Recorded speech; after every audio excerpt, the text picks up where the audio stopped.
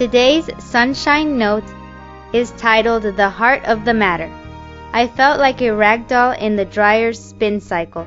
Desperate to feel better, I made an appointment with Dr. Law.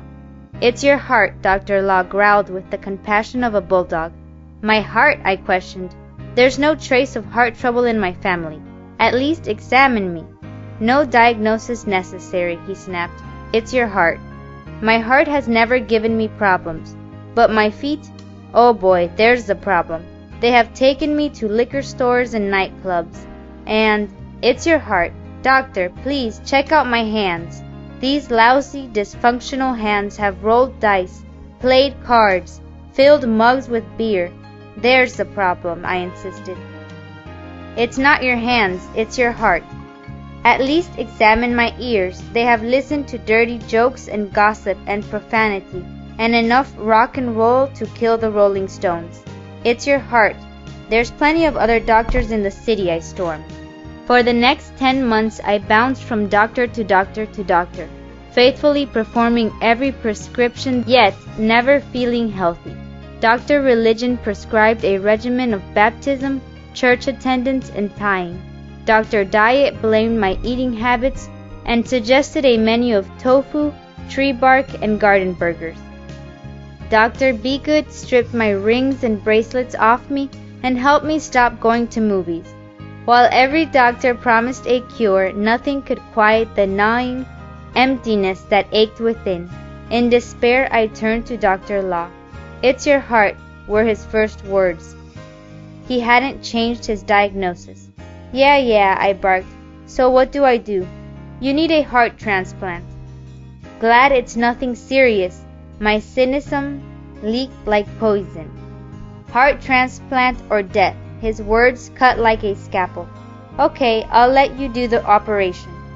"Okay, I don't operate," Dr. Law replied. "That's what I have a partner for. Follow me." He led me across the hall to Dr. Grace's office. "Are you ready for the operation?" Dr. Grace asked kindly. Not really." "Relax, I have never lost a case." "Okay, but give me a couple doses of anesthetic." "Oh no," he chuckled. "I want you awake for this so you can tell others about it." Even my toenails sweat as he made the first incision. Suddenly the odor of a symphony of skunks filled the room. I grabbed a pillow to breathe through. "What is that disgusting smell?" "It's your heart." "My heart?"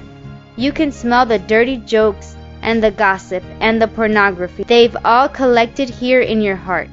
I guess I really do need a new heart. By the way, what does a heart cost these days? I haven't seen any heart sales lately." $26 million, he said without looking up. $26 million? At $50 a month, how long will this take to pay for?"